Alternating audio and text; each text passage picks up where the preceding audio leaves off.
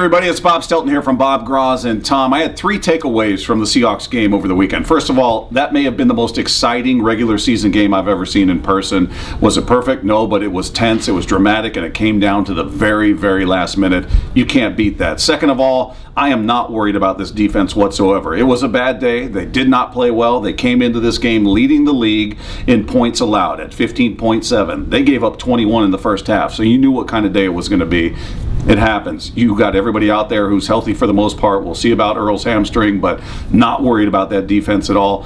Offensively, you worry about the lack of a running game. Maybe the worst running effort we've seen from this team in years, yet in that sense, you had a couple of stars emerge in terms of the passing options. 450 plus yards in passing. Most of it went to Tyler Lockett and Paul Richardson, a guy who's had a hard time staying healthy and being available. He's been available. He's been very good. In fact, in that game, he was crucial. He got up there and fought for a ball on that final drive that was a difference maker. Should have had 3 touchdowns. One gets called back on a penalty. But what you saw is a couple of guys emerging outside of Doug Baldwin and Jimmy Graham, guys you're going to need to count on, and guys that have shown you can count on them.